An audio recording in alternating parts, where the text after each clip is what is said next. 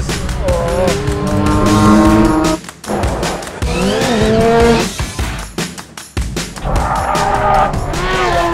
You almost don't need to call it limited edition Aston Martin. They just sell as many as they can, which is probably less than 300 anyway. My decision on his car was a 205 CTI Roland Garros. One did this, hit the other one, whacked into the A-pillar, punctured the A-pillar, ripped the trim off it, and then the wiper decided, with the metal bit, decided to sort of eject itself over the top of the car.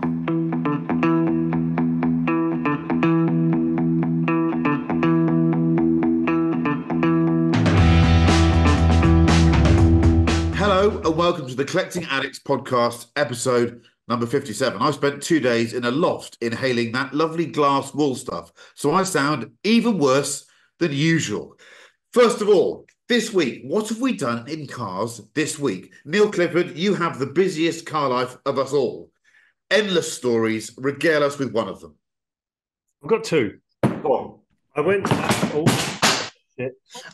went to the Haynes Motor Museum. Oh, lovely. Ooh. Has anyone ever been there? We've been there. It's amazing. Yeah, every time I drive past it, I think I must go in there. Yeah, it's really good. I went for a little jaunt with my mates, just driving basically around Somerset. We went for a lovely cooked breakfast down there, and we went to Bruton, which is all very posh now, and £5 for an orange, but lovely. And then we went to the Haynes Motor Museum. What a dude that guy was. The Red Room, full of 50 red cars, including a right-hand drive original unrestored Cobra from 1964. Amazing. So that was really good. I'd highly recommend it. And I'm sure we were talking about the Haynes manual later. Yes. And what I also did day before yesterday, was a good friend called Luke Gilbertson, who, amongst other things, runs an Instagram called Make Green Great Again, did a lovely little party at the Bowl Caffeine and Machine up near Bedford. And I went there, and basically 100 green cars in a car park. What can't be better than that? I mean, Nothing. What can be better than that? Even? Coffee and green cars. And there was a guy with a 996 Tiptronic roof, or whatever they're called, that he sent it to Roof, like literally 80 grand, put the roof engine, the seats, everything, had the car from new in a lovely sort of goldy silver, that special gold, which I don't know what it's called, and has done 145,000 miles in a Tiptronic roof from new. What a cool car. I'll put it on the thing if Good. Yeah. Why was he allowed there? That doesn't sound very green to me. Well, because he was in the non-green element of the car park at the back, but I think he was invited just because he was a seriously cool dude. Yeah. But yes, you're dead right. He did have he'd done all of the dashboard, everything that could be painted green. Oh, he did. Oh, so inside was done green. Inside was a bit green. I'll send some pictures. But anyway, as always, a fun week of silly car shit. So no breakdowns, no failures to start. I've had a roof that won't close. On what? On a Bentley Continental Supersport, which I had to drive it in this morning at 5 a.m. with the roof open. So You'd do that anyway, though, wouldn't you? But anyway, it was bloody lovely. 5 a.m. The sun's just coming up now, isn't it? 5:30. It's nice couple of days. It's a lovely bloody That's feeling. unusual on one of those, isn't it? They're normally bulletproof, those things. I know. Maybe it's been shot with a bullet. No, it will recover. We'll be positive. It'll be fine. Yeah. Well, because of the unique way in which this podcast is funded, there is a seamless link I'm going to establish between Bruton, where Neil had a lovely weekend, and Braemar. It's not quite alliterative, but that's not the link. Bruton became Bruton because of the efforts of Hauser and Worth. Yes, exactly. And you'll know this, and yeah, most of you know this. They are swanky art dealers from Switzerland. I buy all my stuff there. And they had bought and renovated a lovely lodge, shooting lodge in Braemar called the Five Arms. Neil's been there. Mm-hmm. not the place to go if stuffed animals, taxidermy, and general wildlife death isn't your bag. Lots of sort of stags stuffed and everything around the place. Beautiful work. The reason I raise it, because in the Five Farms, there was a stunning whiskey bar.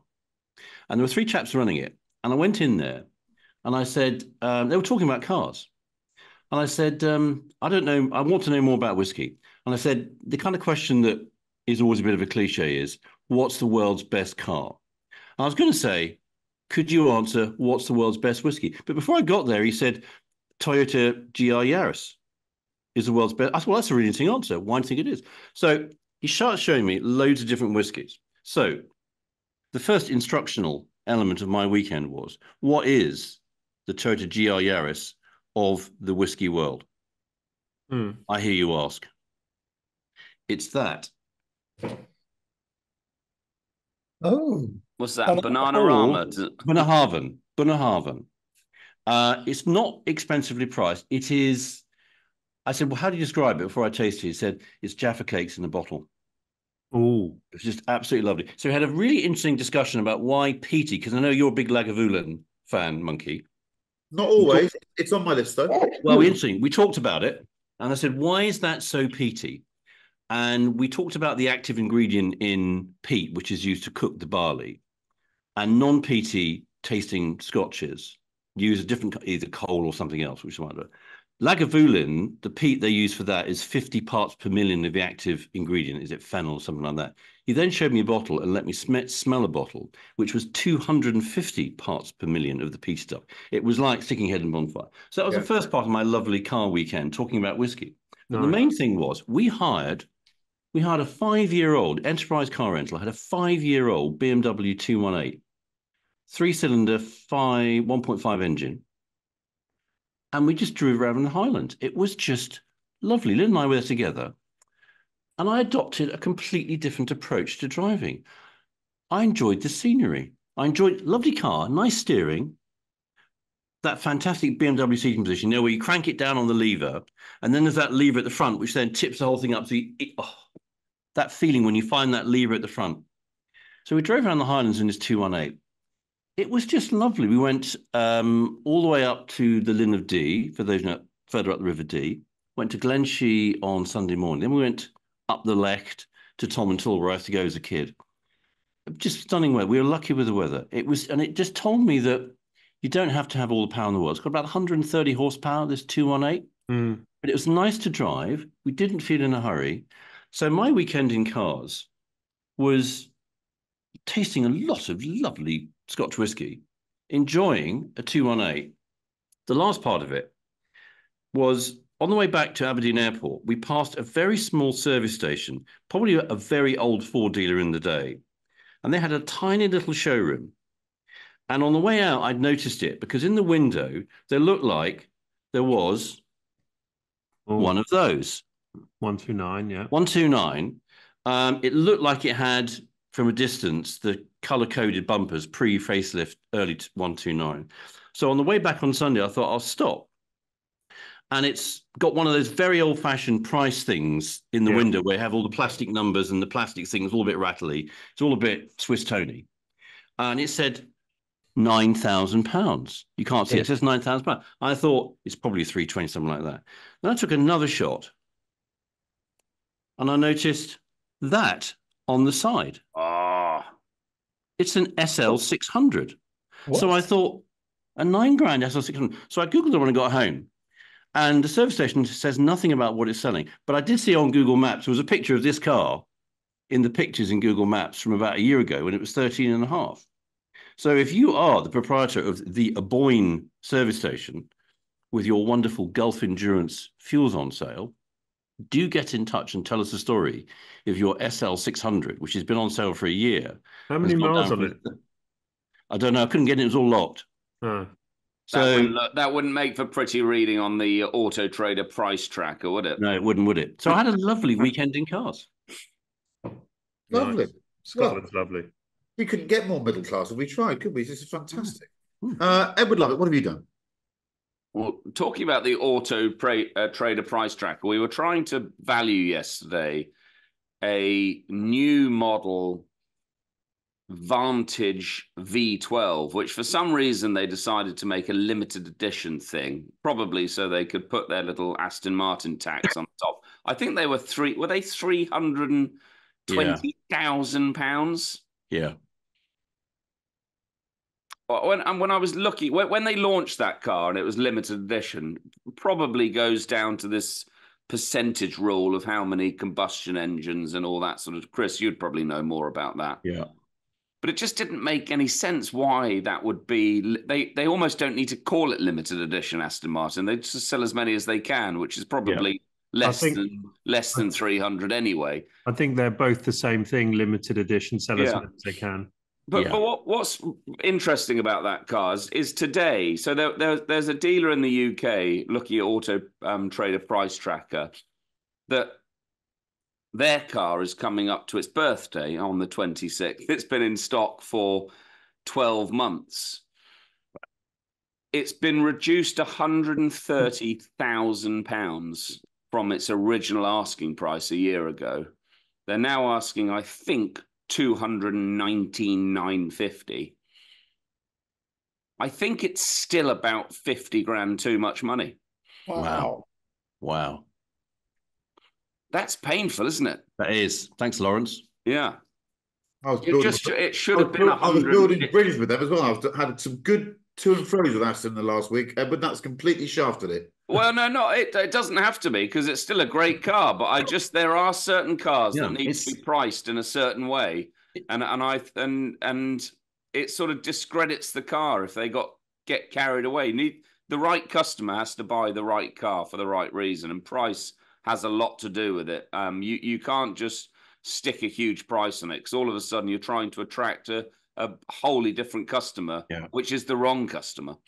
These are wise words. They are wise words. What did you do this week with cars? Well, not much really. My wife went away for the weekend, so she took the family car. So we took I had the kids, so we just played around in London in the i3. Going from park to park and restaurant to restaurant and that sort of stuff, the sort of stuff I do in London over the weekend. Apart from, we decided to go for some Peking Duck on Saturday. On the corner of Hyde Park? Right, on the corner of Hyde Park. Yeah, exactly.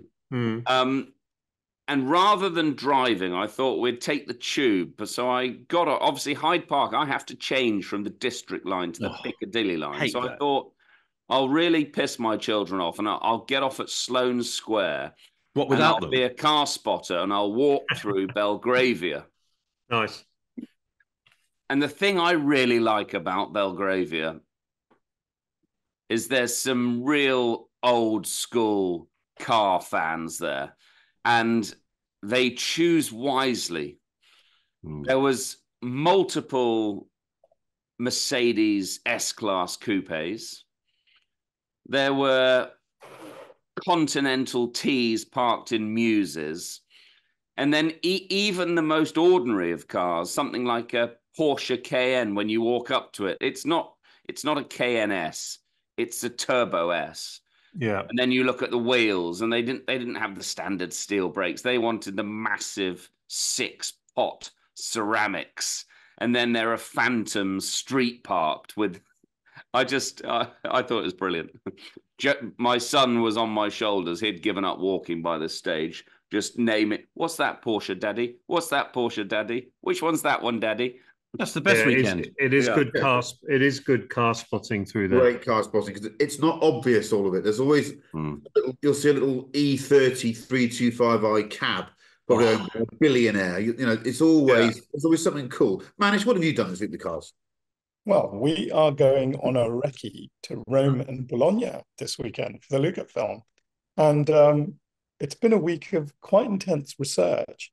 And the big research, and perhaps the listeners and viewers can have a think about this, we're trying to sum up Luca's career in road Ferraris. How would you find about half a dozen, perhaps a couple more cars that sum up his brief jaunt in 1973 to 76, and then his cars that he is responsible for, not the first stint, obviously, but in the second stint, from the end of 91 to when he leaves in 2014. Can you sum that up in 6 to 8 Ferraris? And that's definitely been the week. It's been so enjoyable. Good fun. Vetracina. What year was a Vetracina?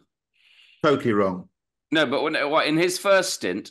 Yeah, but he wasn't No, road cars, was in he? his He first was stint, he had professional nothing. club. Yeah, Yeah, in his first 312 stint, he or had something. nothing at all to do You've got to with. start with a pre-facelift 348, so you can't change gear. You've got to see him swearing as the second gear synchro snags again. Yeah. Then you've probably got to go straight to a 355. Good. That was the one that fixed it. Then I'd leap forward a bit then. I might even go 458, because I think 458 Speciale Aperta. No, actually, no, I'd need one in between that, wouldn't you? I think you might need a 456. They were kind of I'm built sure we've when talked he about arrived. those.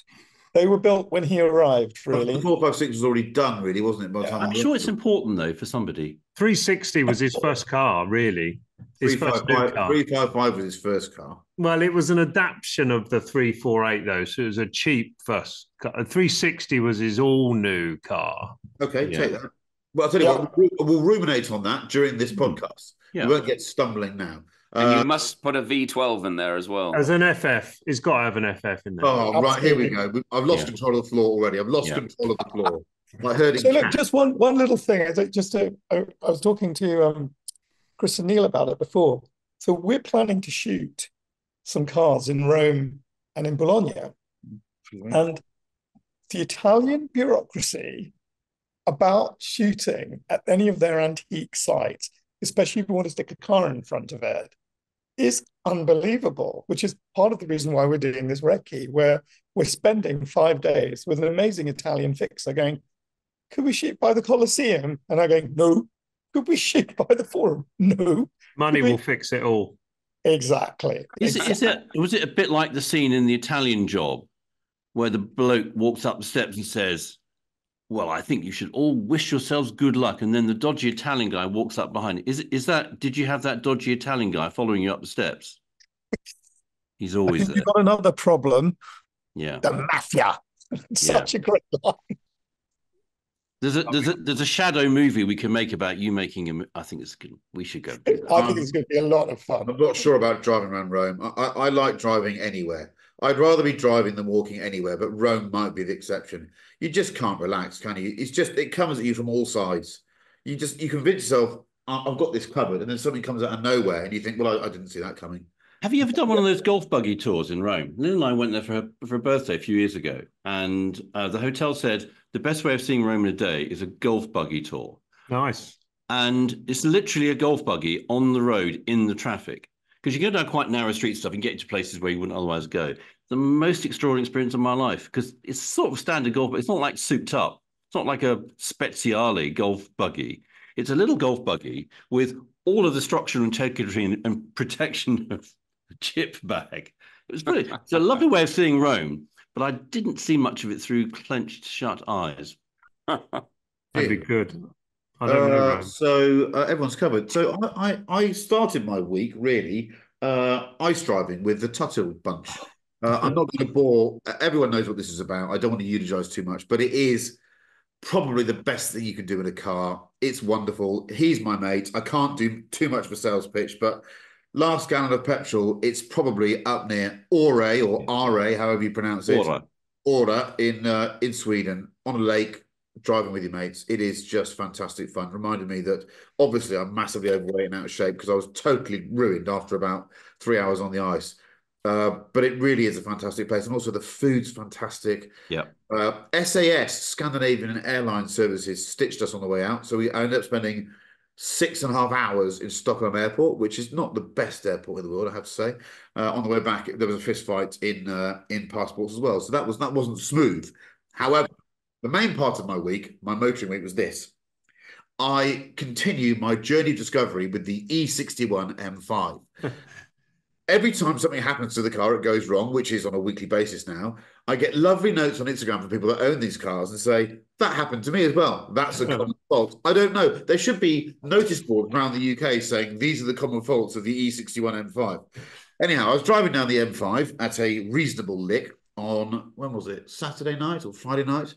And it was raining hard. And I heard a weird noise on the leading edge of my windscreen.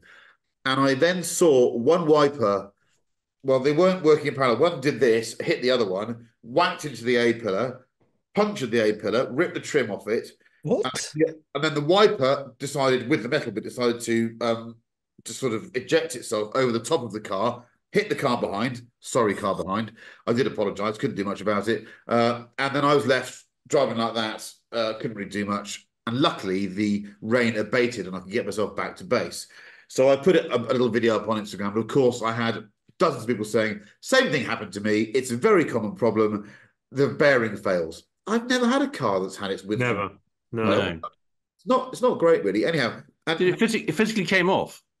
No, the arm stayed on. It's got it's that curious era of BMW which started with the E39 where they have a left-hand drive wiper assembly for right-hand cars. They didn't want to spend the money tooling to go the other way, but it's got two fixture points on the arm that's the side of the driver. Yeah, one of them failed. The other one stayed on, so the arm stayed in place. I mean, this is riveting stuff, I know, but the bearing failed so comprehensively that the ball races are actually all lying beautifully on the inside where that plastic scuttle, yeah.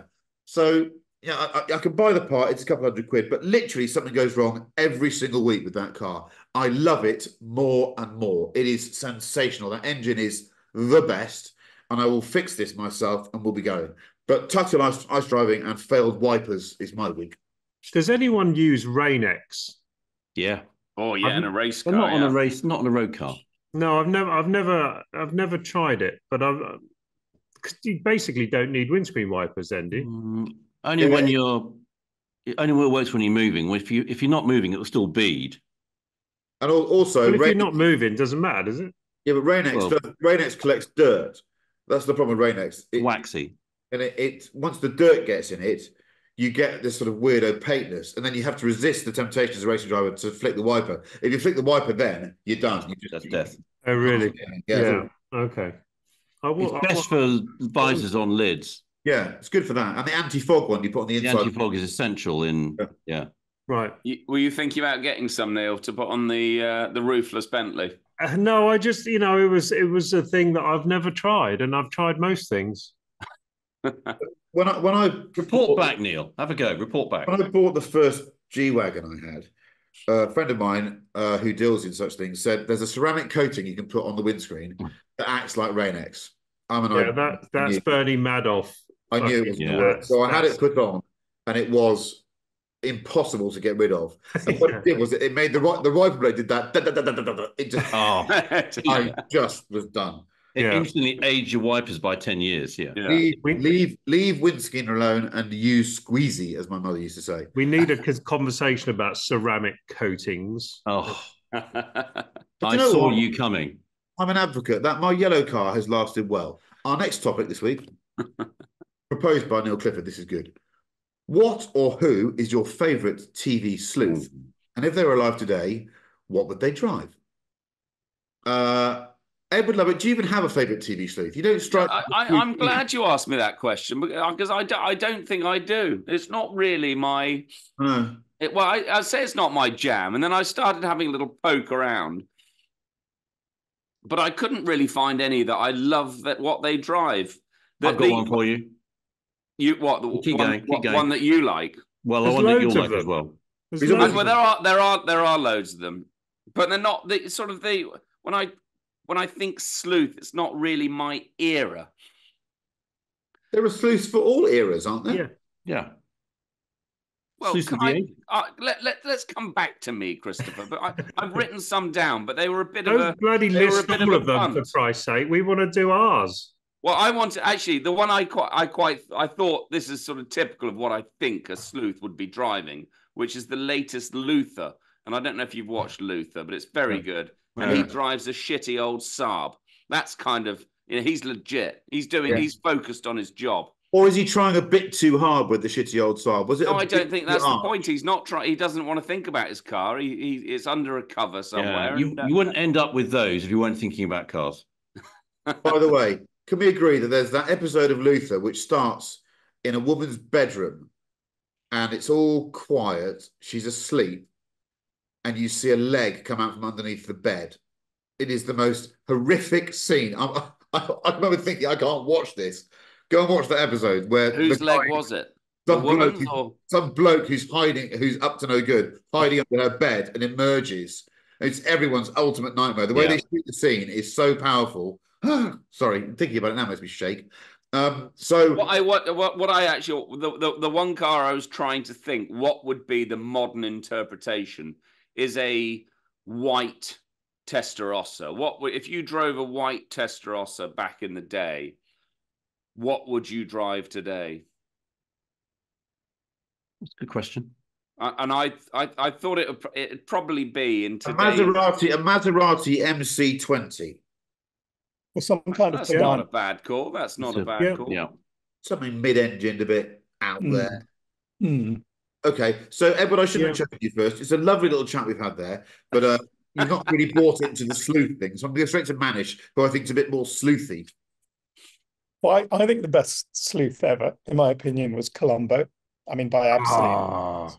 He's just. Did you know when Peter Falk at his absolute peak was the highest paid actor in anything anywhere? He was paid $350,000 an episode at that show's peak in the 70s. That is just scary money if you think about it. I mean, you've been in TV, you know what people earn. I mean, can you just imagine earning that kind of money in the kind of mid to late 70s? Now, if you watch any of the early ones, Steven Spielberg, when he was 19, directed. There's one particular episode sort of set in, I can't remember, it's certainly on the coast in California. It's fantastic. Handheld cameras, tension like you couldn't believe. I mean, that show's scripted to a point of absolute genius. I mean, imagine two people sitting down and going, we've got this idea, we'll show you a murder.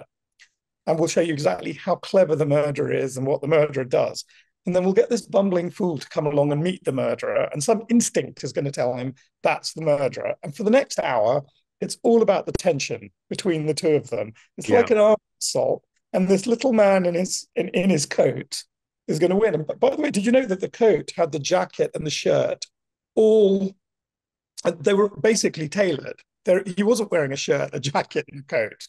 The whole thing was just something, otherwise he'd be so hot. Can you imagine what that set would have been like? So he used to have, I don't know if you remember, it was either a Basset Hound or it was a Basset Hound. I think he did, and he had a Peugeot 503, and it was a convertible, and it was tatty as hell. Yeah. And it was brilliant because, a lot of these murders were committed by the rich or whatever, the great and the good of Beverly Hills.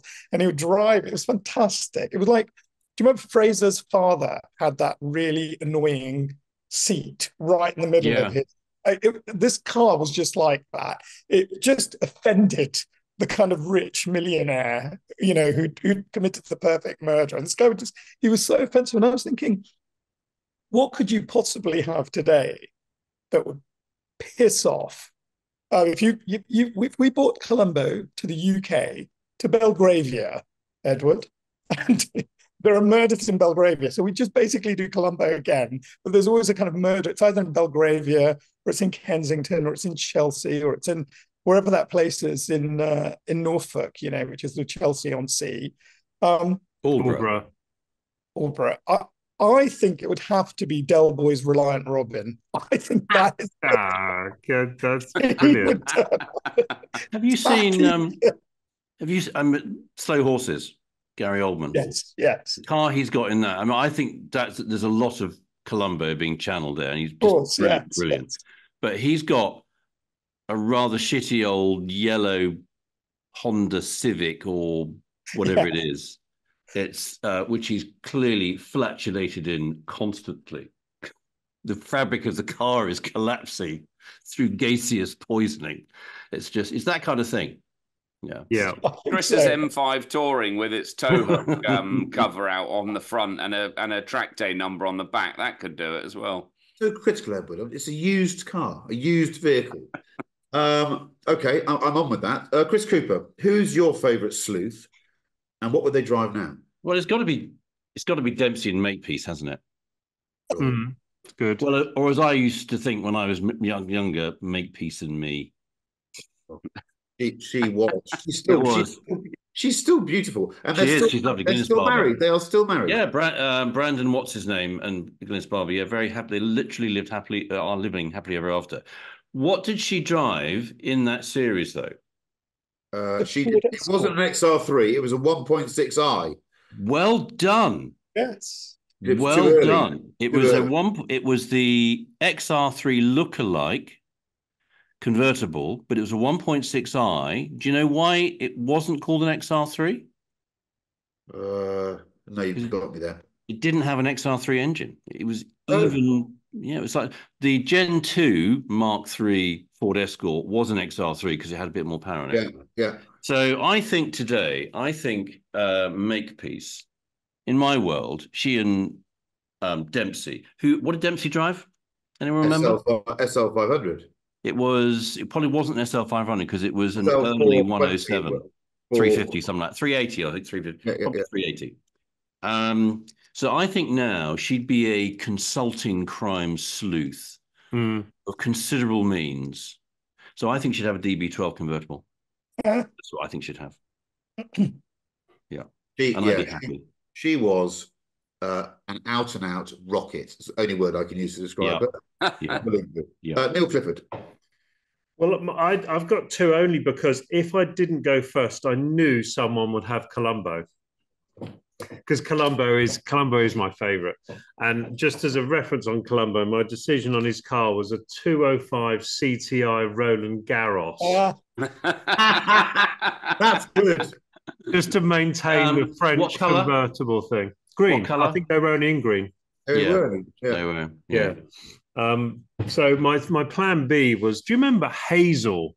Yes. That's a super niche British, sort of slightly minderish, but not as successful as a TV program. But he was a very good looking chap, basically. His name was James Hazel. Because I was going to go Shoestring as well. And there's also the guy with the polio. I couldn't remember his name. Or maybe that was Shoestring. Anyway, I'm back to Hazel. Yeah. He had a Triumph Stag. Yes. Oh, no, Triumph Stag, exactly. So I'm thinking, what is as shit as a Triumph Stag, but a little bit more modern?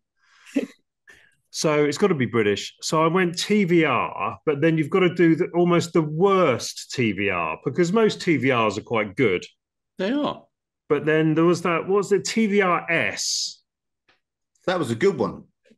Was it? That was the first of the Peter Wheeler era. The first of the Peter Wheeler, and there was a V8 one, wasn't there? Yeah. So I because the Stag was V8.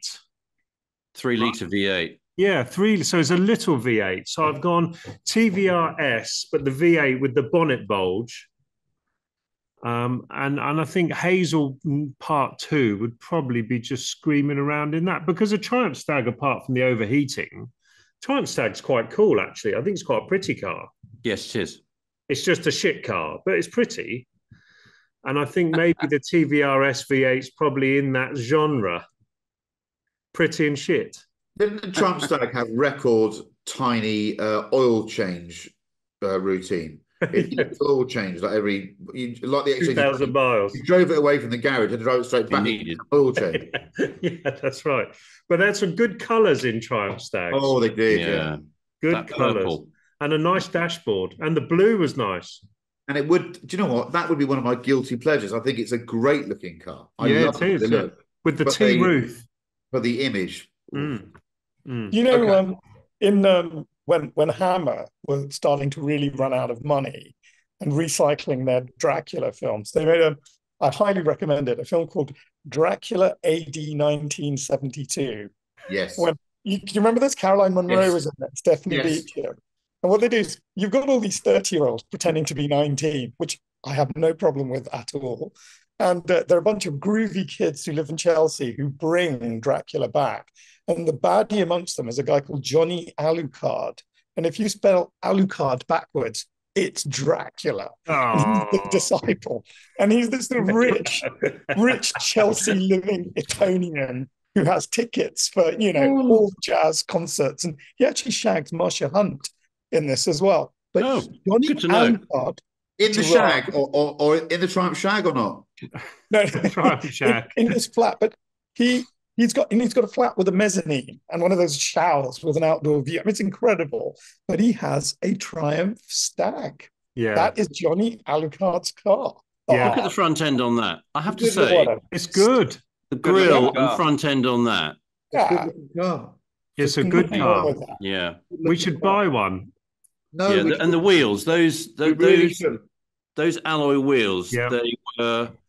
In my book, they're just behind the GK and Kent alloys on the XJ. They stank. It'll be worth more than an Aston Martin Vantage V12 at some point. Anytime soon. They're curved. Who'd have thunk that we would be the Triumph Stag Appreciation Society? I thought we would be spitting on that thing, but we are celebrating it.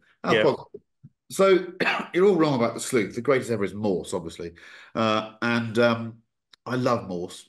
I don't have any memories, people know, but I can remember just about every word of every Morse. The car was very, very particular. So it was the story behind it was that they got the wrong car, it's got the wrong roof, everything's wrong about it, but they stuck with it. John Thor hated driving the bloody thing because it wouldn't work. It was a pain in the arse. I've driven the actual car. They fixed it now. It's rather lovely. It lives in storage. It never gets used. I think it's owned by an Australian gentleman. So what would a modern Mark II Jag be? And more importantly, what were the reasons for Colin Dexter giving him this car? Well, it's because he's a curmudgeon. He doesn't want to be modern. So he wants to use his car to demonstrate his displeasure with modern society. A pretty basic TV theme, I have to admit, for a sleuth. So, but there isn't really an equivalent now. There's nothing that's 20, 30 years old that we can celebrate as being British, I don't think. You can't go for a sports car. It has to be a saloon car. So I think Morse has happened across a few quid. He was left a few quid by a rich aunt, and he's bought a Bristol Fighter. Yeah. Because it's British, and he can sit in there. He can play he can play the Valkyrie and whinge about modern society and how he hates Vivaldi for some reason, and he can do his crosswords from the comfort of a Bristol Fighter, which might work now and again. And if he does break down, he can phone Neil Clifford because he knows all about them. Yeah, I do. Really? Itches that need scratching. Not a dermatological conundrum, a car conundrum. So, Chris Cooper, and I can say this with a straight face, what's your itch and how do you scratch it? I've got loads. That's the problem. If they really were itches, I'd look like that bloke from The Singing Detective. Just by the end of the thing, you just have. I had loads written down. Some of them Finley and Cameron gave me, which I suddenly realised weren't my itches. They were their itches to be scratched. So things like, yes, I noted, so boys, yes, McLaren 765, yes, very good, well done. Yeah. I will scratch that itch at some point. BMW 325 convertible. Somebody mentioned it earlier, and I just thought, that is definitely an itch. Yeah, they're good. Definitely an itch. And I've got quite close a couple of times. There was one that, what's the garage? Is it Nutley Garage? Nutley, yeah. They're good cars. Yeah. And a few years ago, they had JK's 325 convertible. Grey with red. I know the car, yeah. Yeah. And it went for highly reasonable sum of money. So if anybody's got that and wants an entirely reasonable sum of money for it, please do get in touch. That is one itch I would like. Someone who bought their itch to scratch convertible, which was a W124, whatever you call it. No, it's not a W, is it? It's a 124 320 Sportline convertible. I bought one of those. Everyone that wants to buy one of those should buy the car Chris is talking about, the E30 convertible. It's just as big, much more reliable, and much cooler, I think. Nicer engine. My convertible 4-seat Benz never gets used because it's never working. Yeah. That's what I scratch. Yeah. Okay. Manish, what would you like to scratch in regards to an itch? Actually, I am organising for this to happen at the end of this week. But my no. 456 is much bigger than an itch. That feels more like sort of transplant surgery, frankly. It's essential. I'm going to die It's a without tumescence of different proportion. Porsche Boxster, exactly. No. And Mr. Renault Cooper, Alpine. when Mr. Cooper gets a moment, he's gonna have a quick look in. What was the garage number again? It was one. It's hangar 136. Hangar 136 has got the car in it. I know it's an automatic, but I've just decided it's so beautiful, I should buy it, provided it doesn't fall apart. But that's not the itch. The itch is my Audi A4 Avant is 17 this year. I just hit 40,000 miles with it doing a short errand last week. And I just decided, honestly, the only frustrating thing is in London, people are very rude about parking. So it's got quite a few parking scratches on every little corner. So I'm going to drop it into a body shop and I'm going to have all the scratches polished out. So the car looks absolutely brand new. And one of the alloys has got a little, and that was my fault. I know, I can't look at it. So I'm going to spend a couple of £1,000s on a car that's worth, I think, 5, making it look good. That is the itch I'm going to scratch, and I'm going to scratch it this week. Just get Chips Away to pop around. Oh, they can't. Can they do all 4 corners? It depends how bad it is, Manish. Yeah. Well, I've got the man for you, Manish. Considerate, and they're crap drivers. That's the. Neil will send someone around 500 quid cash. I like that. I like renewing and replenishing at the moment. I'm doing this. I'm renewing it. I like it. Renew and replenish. Yeah. So it feels like a new car. Put new dampers, put new wiper blades on the car. Feels like a new car. Yeah. Edward Lovett, what are you gonna scratch? What did we do a few weeks ago where you talked about doing Le Mans? Bucket list. Bucket list. That was bucket list. Okay, fine. It's similar. You're right. No, that's fine. But my cars that I have in London have either got 2 seats or 4 seats, but there's nothing really fun with 4 seats. So I might be 325 convertible. We might all be looking for one of those soon. Yeah. Or still that Bentley itch needs scratching. So Neil, I could borrow Neil's with its broken roof and sort of send it back with a fixed roof. But some sort of 4-seater family convertible cabriolet solution is probably something that needs itching for this summer.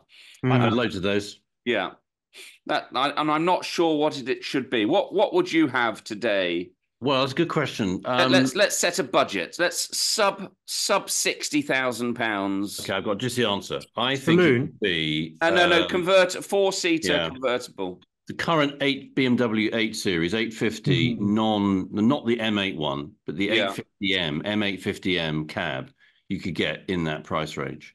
You could also get an S560 Merc. I quite like them. It just reminded me at the weekend when I drove this little BMW, those seats, the way those seats work. It's just good.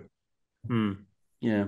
So you've got some good choice in there. You'd buy an 8 Series, and the first time you saw someone in an S63 cab, you'd go, balls, I got that wrong. Yeah, but not for his budget. You just would. Yeah, you would. You get one for 60 grand. No, you get the black wheels, and it would look a bit slightly abused, and people would say, oh, dear. Look, he's got his children in there as well. Everything can be painted. I might go and fly a Belgravia, see if I can pick myself up one of those that was sort of dotted on the streets that never gets used. Neil Clifford, how do we ask you what itch you haven't scratched? Because your list of car ownership is profound, to say the least. So I've still got a better list than Manish. I've had eczema actually genuinely from a kid. So I can name oil of ulatum, Betnovate, Epiderm, E45. Dermavate. I've had all the creams and I've still got the itches. And if I'm going to name one, and they are constant, it is actually TVR. I've never had the TVR. Haven't you? I'd love a TVR Griffith. I think that is an itch that I do have. I would have. I have to admit that, Governor. I think it's a great itch. I think you won't be. You would be the sense of relief and lingering satisfaction from the salving ointment to your soul that Griffith would be. I think it's an itch that probably doesn't last that long because, you know, they're probably not as good as you want them to be. I've got this lovely little 10 grand Boxster, which genuinely is just immensely fantastic. It's 95% of a 300 grand Speedster. You know, man maths out the window because it's just a fantastic car. It's a bit like the Alpina. I've come late to an Alpina and a Boxster, and they're fantastic cars.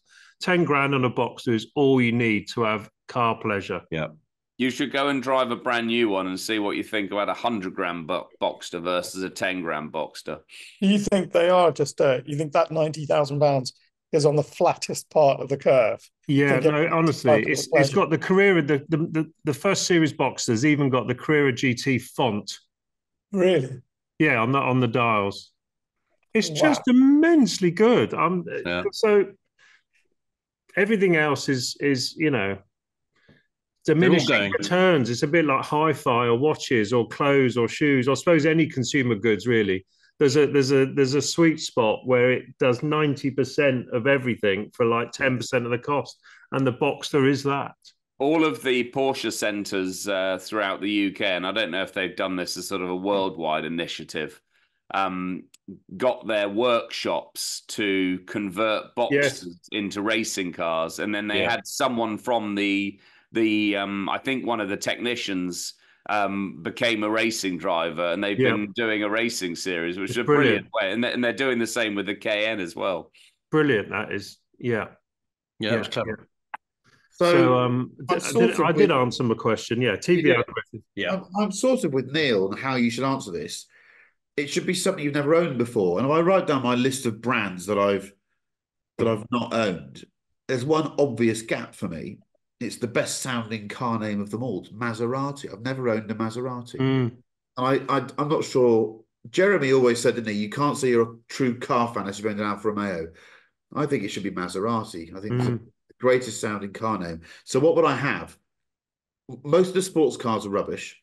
But I do think the open top 4-seat thing is rather lovely. Gran Turismo. Gran Cabrio, sorry. But it would have to be a Quattroporte S, because I just think it's the original Quattroporte is the coolest car they've made in the last 30 years.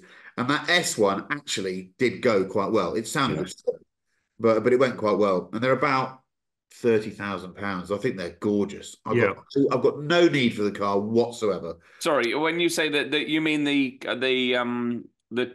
2010 era car? Well, it ended then, didn't it? So it'd be about an 0809 car, probably. But with the ZF automatic gearbox. Yeah, and the stiff suspension that ruins the ride. But they just look fantastic. Great cars. Yeah. And I have to own a Maserati one day. I've never owned one. I've seen them under 20.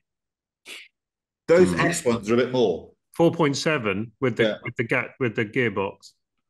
Okay. Yeah, I think it's a great choice. I've now got 2 itches. Right. I mean, I've got about 10 of them. Yeah, the itch defines one searching when you're in bed before you go to sleep, doesn't it? That's what you're... Yeah. Okay. Home servicing. Will it end soon? It has to, doesn't it? I mean, I can't see how the EU will allow you to tamper with your own car soon. Everything's sealed, isn't it? I saw a video the other day. You can't actually put oil into a McLaren 720S without actually getting a spanner out. You can't pop a lid. You have to take a spanner out to take a grill off to put oil into it. Shit. So, yeah, it's a funny old world, isn't it? Neil Clifford, what do you think? You like a tinker, don't you? Well, this came into my mind because of the visit to the Haynes Museum and seeing, the amount of money this guy made, frankly, on those incredible books that we all owned, or a mate lent you one, an oily version of it in the early 80s to do your tappets or whatever shit you were attempting to do, which you then fucked. That was advanced. Yeah, exactly. Yeah. And my first job was in the Fiat garage in Portsmouth on the YTS scheme. And I always remember those Oilio Fiat cans of oil and filters that probably 10 times a day, a guy would come in and buy an oil and filter and go back to his house and just service his car, right? Set of spark plugs. It was normal, wasn't it? Yeah. I just don't think that happens at all anymore. I mean, we were always in Halfords buying filler, sandpaper, because you'd obviously reversed your Mark 1 Escort into a lamppost or something down the fair or some shit that happened, and you'd just repair it yourself. And you'd buy the spray cans. You know, clearly I'm very old, but no, I don't think any of that happens anymore. And it's sad that it doesn't. Neil's coming to North London to do your car this Yeah. afternoon, Manish. 250 quid cash. You know, in Halfords, a third of the bloody shop 20 years ago was oil filters and, you know, air filters. And I'm sure it doesn't even exist in Halfords anymore, does it? No, it's just Garmin stuff and other GPS and... Yeah.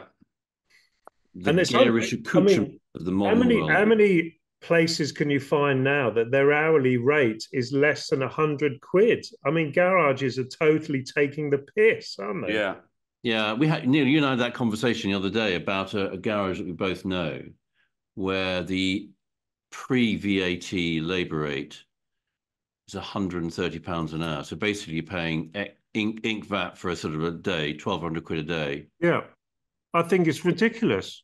So that's 6 times the junior doctor salary. That's absurd. I know we're a bunch of bony fuckers, but go get your Chiron service. See what they charge you an hour for that. Yeah, I can imagine that. That's all the doctors driving those. Yeah.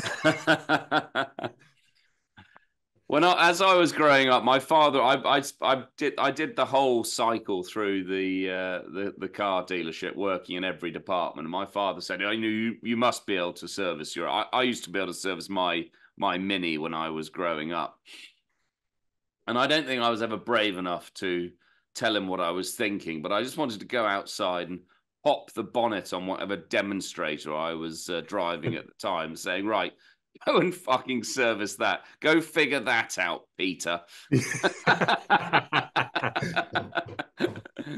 They're just...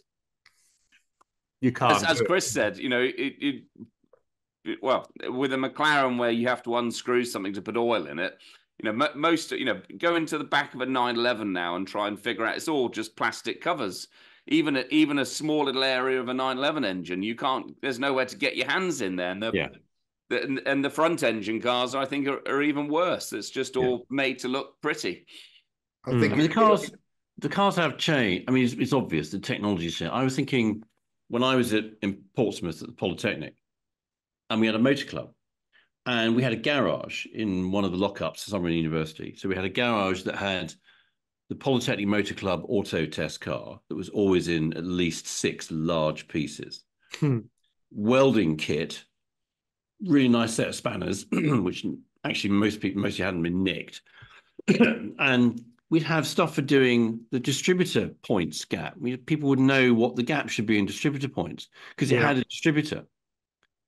And we'd know what the gap should be, what the timing. We'd have a little timing light. Yes. So you could look at the sort of the marks on the flywheel to see whether the timing was right. Cars don't need that these days. I mean, my father recently died, and when I sort of looked through, I need to go back. We need to finish the process really. But I looked at some of the photographs he had out and about of me when I was younger, and an awful lot of them, I'm wearing a boiler suit. And it's got oil and stuff on it. I mean, because I was trying to fix my Mini.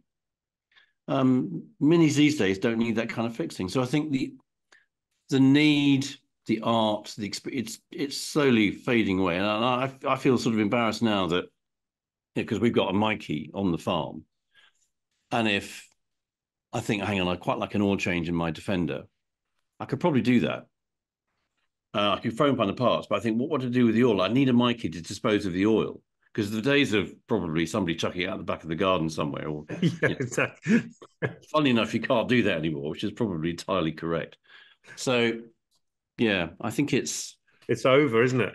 That's one of the joys of going to a historic motorsport is seeing them prepare and tinker with the cars. That's true. With a handful of tools. There's no computers there. When Chris and I went out to Chicago last year and they were running a Hakkinen F1 car, I don't know what era of laptop they were on, Chris, to fire it up. Do you remember? I was thinking, what happens when that laptop stops working? Does the car stop working? Basically, yeah. Basically. It's interesting, isn't it? This was brought into sharp focus for me a few weeks ago when the battery, or suspected battery problem with my yellow 911. So I'm not great at servicing cars. I'd normally choose to take them somewhere else for someone that's good at it. I used to be able to service my Mini and my Peugeots back in the day, but that's a long time ago. But I would have thought that the extent of my maintenance would be replacing a battery in a car. If you've got a few cars, it's the most common thing you do. The triple charger clip comes off, it doesn't work, you go and buy another battery. You can't do that on a 991. I know, I was told. You have to go and the battery has to be coded to the car. So unless the battery can talk to the car won't acknowledge the battery. So if you've got a dead battery in your 991 GT3, you can't just go to Halfords and get another one. You've got to go to the Porsche Centre and then they've got to code it to make it work. So even the battery's kind of been infiltrated by technology. It's quite strange. It's not a whinge as much for me. I feel lucky that I was never that great a tinkerer. So I've not had an avenue of pleasure denied me. But if you were a real tinkerer, and let's face it, people that bought TVRs when I started doing this for a living, they loved the cars breaking down because it gave them shit to do. That's what they want. There was a masochism to it that we all loved. If the thing ran faultlessly for a couple of months, they'd be utterly pissed off. They could get underneath it and swear, and take sump guards off, whatever they're doing. But actually, I think for me, I was never that great a spanner, so no. I've not really lost anything. But I was amazed that a modern car you can't just buy a battery. I thought that was incredible. I was totally unaware of that. I've got just something I would say, just by analogy, just this idea that you buy something from someone and there's literally nothing that you can do to it without that someone's permission and without that someone maybe doing it. 5 years ago, these Apple laptops used to have these rubbery feet that went through a hole into the base of the chassis, and they had a kind of they'd expand out, and they were quite notorious for falling out. And when they fell out, you couldn't just shove them back in. You need a tool. You need a tool. Well, no, get this. So it's just I phoned Apple and said, look, I've had this computer now for 7 months. This thing's fallen out. I can't get it back in. No, just take it to the Genius Bar. They'll do it for you. So I went to the Genius Bar and the guy went away with it. He looked like something the Reverend Moon had created, this guy. He came back and he said, no, the only way to do it, we have to actually take the computer apart, lift out the PCB, and then we can put it in. And I said, what? And he said, I'll be £125. And I said, this thing's worth about 2p. And I was told to come here. And he said, well, you were given incorrect advice, sir. We need to take the computer apart to be able to put this back in. And I said, look, can we just have a common sense conversation here? Do you not think that's ridiculous? And he said to me straight up, he said, are you asking me to criticize the people I work for, sir? That's quite a good answer. Yeah. I ran out of there and I went to Homebase, and they've got those little rubber cork sticky things. And do you know what? Yeah. For 2p, I found them. I remember thinking then, my God, talk about handing over complete. I used to build little computers when I was doing. Yeah, we all used to do that. We used to get. Did they work? No. Yeah, clever people like you did. We didn't. We used to run. No, we did. So, I mean, at the time when the Acorn Atom was a big thing. Obviously, I was the fire engine in the playground. No, I'm just saying that, a friend of mine, you buy these printed circuit boards, you'd whack on the processor, you'd get the memory, you do all your stuff, and they kind of work, they kind of wouldn't work. We all learned assembly language. This guy was going to try to charge me 125 quid. I was doing Muppet Swedish chef impersonations in the language lab. Yeah. I wasn't learning about. Gosh, that's quite clever, Manish. I was chucking stones at Parky on my grifter. We were real nerds. I wrote I thought, the finest video games of the 80s that I never sold. I mean, better than Horace Goes Skiing? a ticket tag.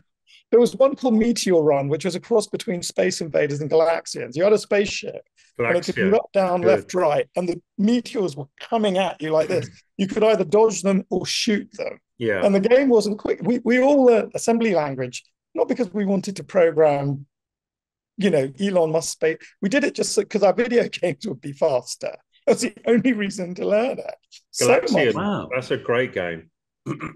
Back in the day. Was that a ZX81 or a ZX Spectrum or a BBC Micro? No, I learned on a ZX80. My physics teacher, Mr. Trebello, bought one for £200, had 1K of memory. So it was a predecessor, but no, most of it was on the BBC Model B. Yeah. Wow. With the tape recorder machine. We had a tape recorder. Little tapes. Yeah. I bought a little floppy drive. It was amazing. It changed my life. If you had control of the UK motorway signs network for a day, what would you put on it? No, Clifford. I would write, please stop picking your nose. It's disgusting.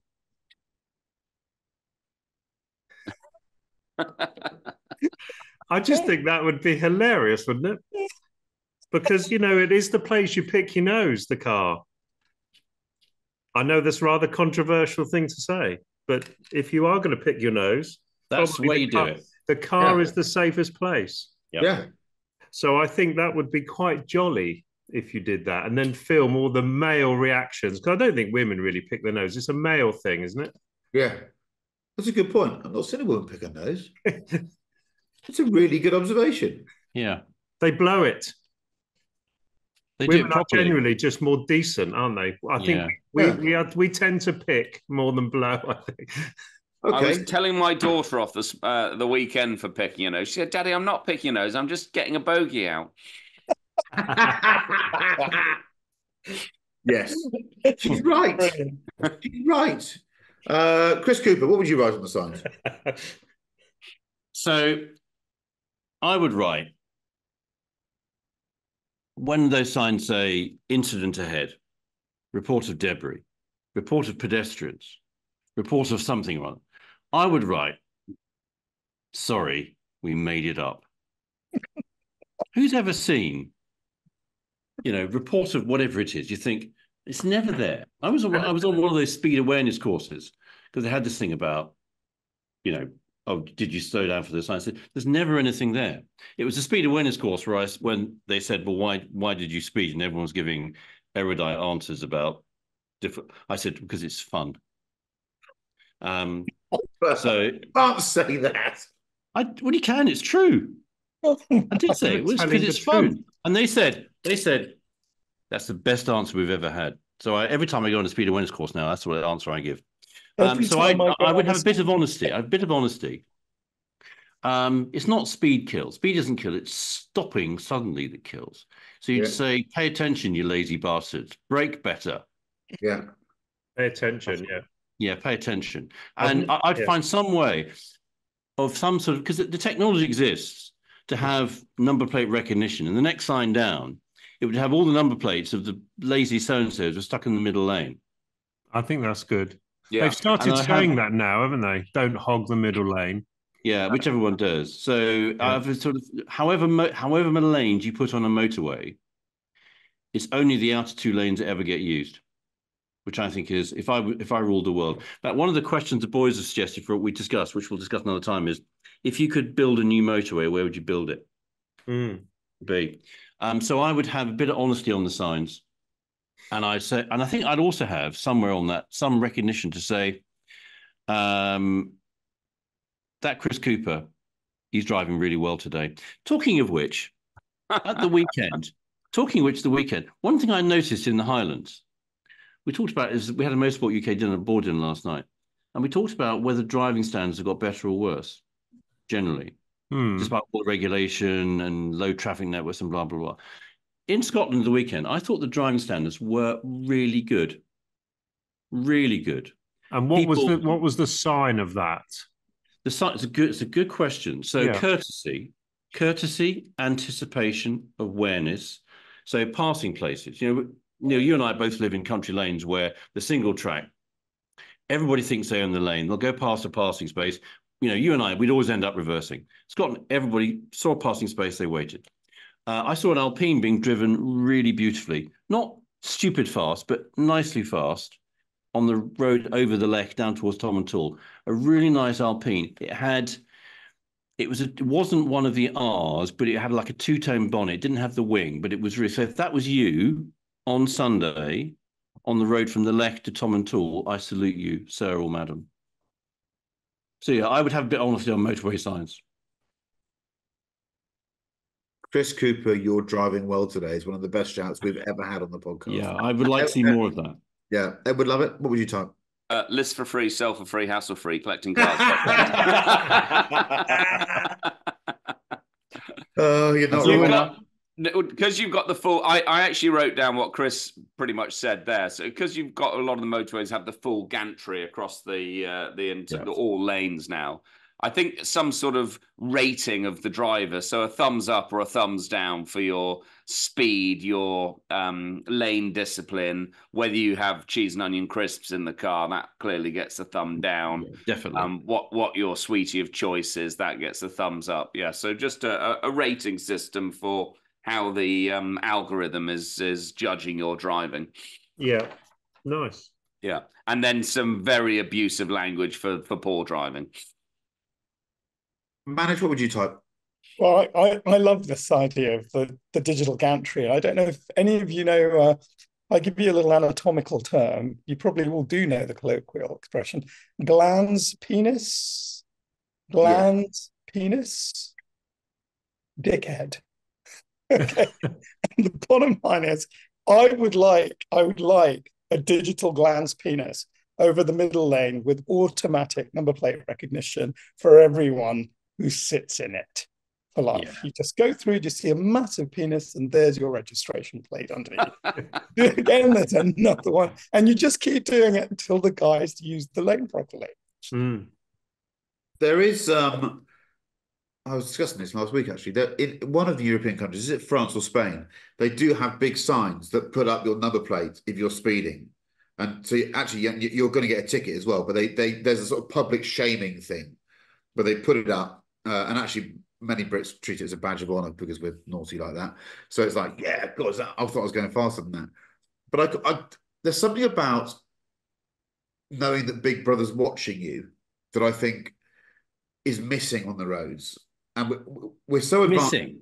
Yeah, we're so advanced in so many other areas of our lives. We feel we're being watched the whole time. But we're not really being watched in our cars in the same way. We're having our speed monitored, but not our behaviour or our skill. It's a different thing. Yeah. I think I've always felt that I would love, and this is pretty fanciful, my head's gone over there somewhere now. I like the idea of there being an arbiter of every 50-50 ball. Driving is about 50-50 balls. And it's good, and it'd be good to have someone tell you straight away afterwards who was right, who was wrong. So you have a little dust up, a little scuffle, where you think, what did you do wrong? The next sign says, you in the red BMW, you were right. Or the next one, they go, you were wrong. You were wrong about that. I just love like a VAR, like a driving VAR.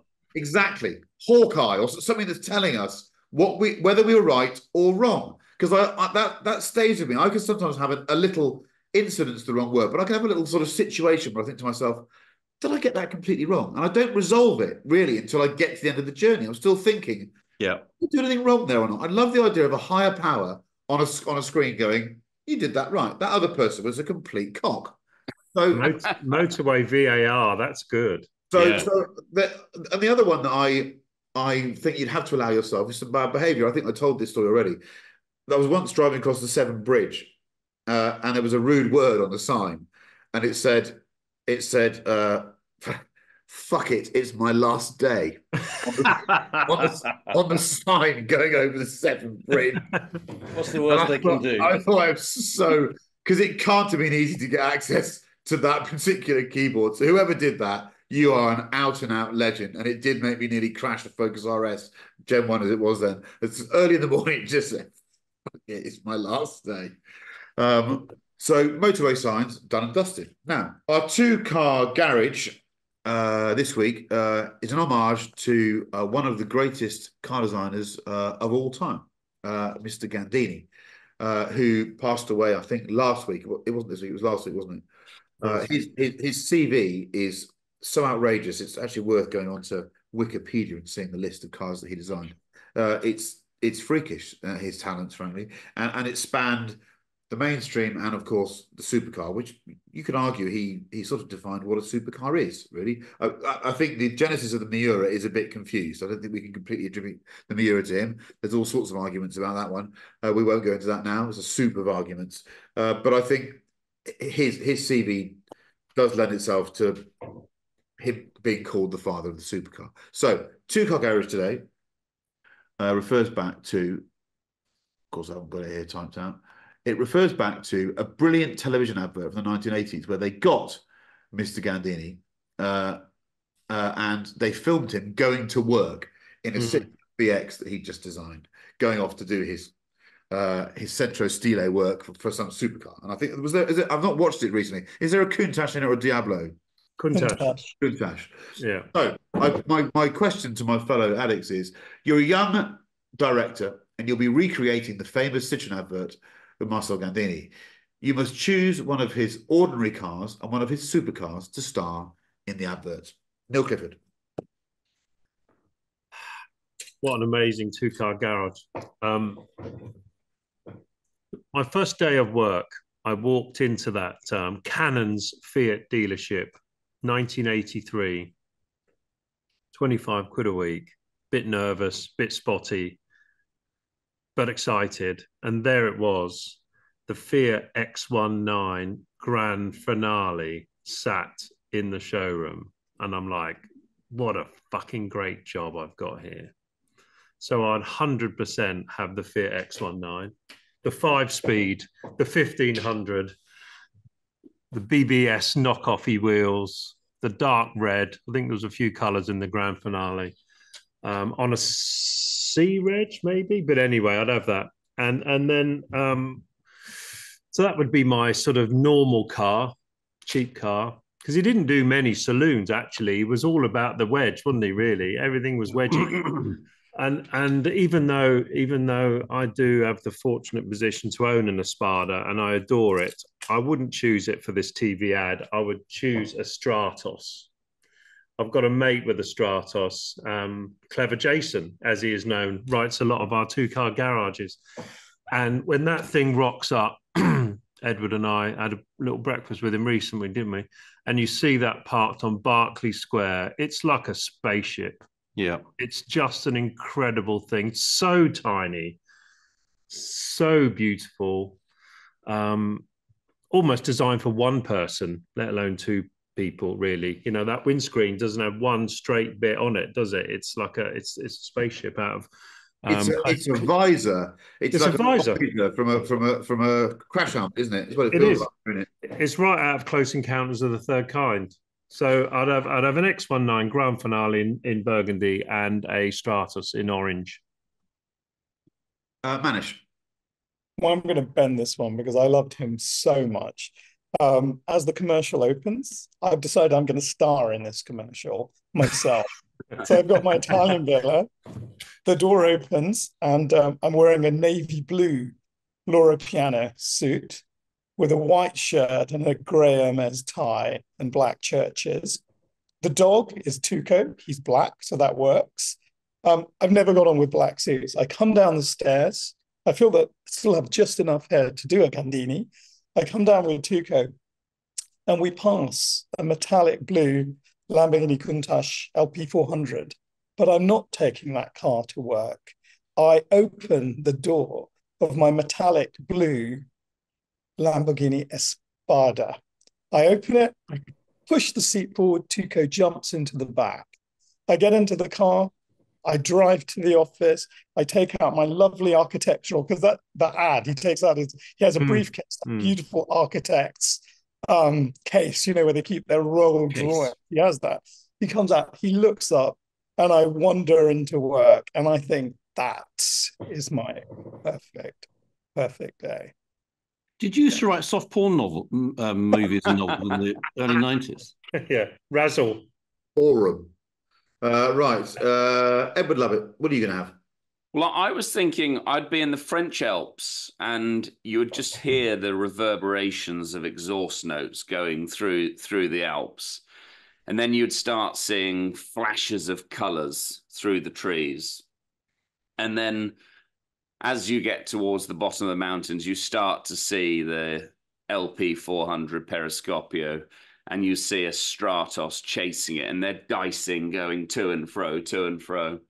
And then they pull up outside the Citroen factory. I don't know where it is, but this one's at the bottom of the French Alps anyway. And then it just cuts to the credits and says, our designer doesn't just do Citroens. And then it would just say Citroen. Nice. Something along those lines. We don't need that. You can buy that. You're thinking you're buying a Lamborghini, but actually it's a Citroen. But it does exactly what you need it to do. Edward, at the end of the British commercial, they used to get Michael Jason. He often did lots of voiceovers, and he had such a sinister voice. And at the end of that very beautiful BX commercial, he said, "The Citroen BX. What did you drive to work in today?" Yes, his voice. His voice is amazing. It was a time for heroes. Horror movie. Chris Cooper. So there's just too much to choose from, but extraordinarily for this one, the boys and I independently all came up with the same two cars independently. Stratos, the supercar, because it's just nothing like it. Yeah. A mate of ours down in Cornwall had one that didn't ever seem to work very well, but Clever Jason's was just when we saw it just before Christmas. That was that's orangey red. It's like the Dino red. Oh. Yeah, just wonderful. The ordinary car would be, and I'd forgotten it was called that at the time. It was called the Renault 5, but the Super Sank. The second generation Renault 5 was called the Super Sank because it was even superer than the first Renault 5. And the Super Sank GT Turbo was kind of my first grown-up car when I started working. So it always has this special, it's kind of, my first Gandini was a Super Sank GT5 Turbo. I'm not going to tell you what the story, because every time one of us tries to describe what the advert is, it does sound like we're writing soft porn. And it just shows how hard it is doing good car adverts. But I think arriving in a Super Sank, probably a nice plain one. The silver, dark silver. Yeah, they had a silver with a hint of gold in it. It was a little, that lovely two-door shape with the sort of the door handleless door with a little slider just in behind. Yeah, that just, I can feel it now in mine. That and a Stratos. I thought about a Marcello, but it's kind of like too unobtainium. So Stratos is just, and when we all saw those pictures in the Roger Albert Clark rally of Seb Perez caning that Stratos, that noise, just incredible. Yeah. God bless him. Rest in peace. Edward, you've been, haven't you? Yes, you haven't, Christopher. So I'm a bit torn by this because I posed this to myself and I'm a bit unresolved. I know the ordinary car isn't an obvious one. It's the 5 Series BMW, because my advert, I can't creatively describe how I want it to go, but I really want to tell people how significant this man was. His talents and his influence reached so far beyond what the obvious boundaries were. The E12 5 Series wasn't the Neue Klasse. It was the car after that. Yeah. But it had the most obvious Hofmeister kink in the door. It defined 50 years of BMWs. And Gandini was the person that penned it. That's outrageous, and on his CV, it's sort of tucked away somewhere. And also, you can get a 535i with an M stripe on that and that rubber ducktail spoiler. So that's my daily car. The problem with wanting to recreate an advert is you should either go with the very same car in the original, or you should have something completely different. And I look at his list of supercars. You could choose almost any one of them, and they are all cool as what. That's the word. They're cool. They're not all obviously beautiful, but you can stand by any one of them and feel immensely proud to own it. But I just think the first single mirror Countach is the best supercar ever made. I can't see how you can have anything else. It's just that green one they have at the museum. Have you been to the museum? Yeah. The first, is that the earliest one? It's a green one. Yeah. It might be the most desirable looking motor car on the planet, mightn't it? It just, every time you see it, you think, that looks like a spaceship now. What did that look like in the It's got the chrome. It has the chrome. It has is it chrome or is it sort of a light grey? It's beautiful. Yes. Yeah. Sensational. Yeah. So I love the idea of trying to tell the story of his influence, really, because the idea that most BMWs owe the way they look to him is not common knowledge. There we go. Boring. I will now move on to we've done that, to the music round. The music round. Okay. Give me a piece of your favourite music. 3, 2, 1. 1, 2, 3, Johnny. Chris Cooper. This weekend when we were driving around the Cairngorms, I remember them called the Grampians. Cairngorm National Park is actually quite new. I had my iPhone plugged in, and for some reason, something about my iPhone, when I plug it in, it just decided it's going to dial up Spotify. And every time I started the car, it would play Hero by Nickelback, which was quite sort of anthemic for some of the beautiful vistas and rolling and staggering. And somebody said we had a beautiful walk on Saturday around parts of the Balmoral estate, which are all open to the public.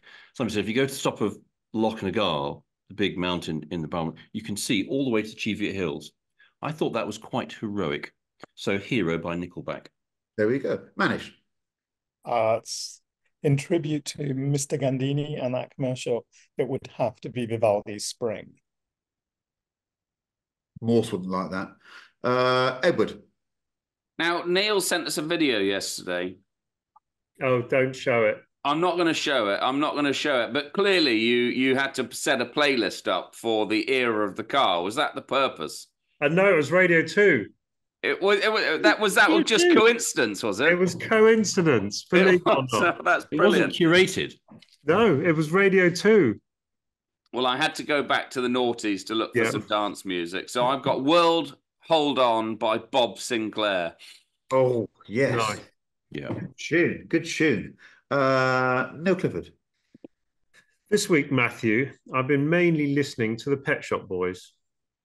I love the Pet Shop Boys. Yeah. I'm sure I've had a song on it before. Anyway, left to my own devices, the Pet Shop Boys. I probably would. You always think it's 1990s. They were the 80s. They were so advanced. Brilliant. Yeah, brilliant. So I was driving along yesterday and something randomly popped out of my old Apple iTunes thing. I think the connection dies and suddenly the car and the device have a little chat and your old iTunes starts playing. You think, yes. What's that from? Yes. Yeah, and sometimes it can be a really nice surprise. Sometimes it can shock you. I had a shocking one yesterday. I'm going to admit to it because it was a song I loved in my youth, and it's absurd. Who remembers that sort of cod gothic rock band called the Sisters of Mercy? Oh Yeah. my God, Yeah. Alice.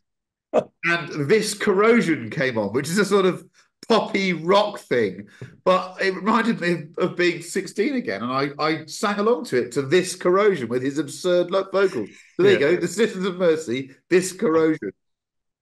How old do you feel, Manish? That's the end of episode 57. Yeah, that's the king of supercars, and That's the one, isn't it? Look at the curves on it. It is chrome on the front. You're right, Manish. There. Oh, it's pretty sure. yeah. Yes, isn't Thank it? you. Windows. It's a little Windows. Just genius. Yeah. Thank you very much for putting up with us. We're sorry it was uploaded late last week. There was a technical issue. It won't happen again. We appreciate your support, and we'll hopefully see you, or you'll hear from us again for episode 58 next week. Bye-bye.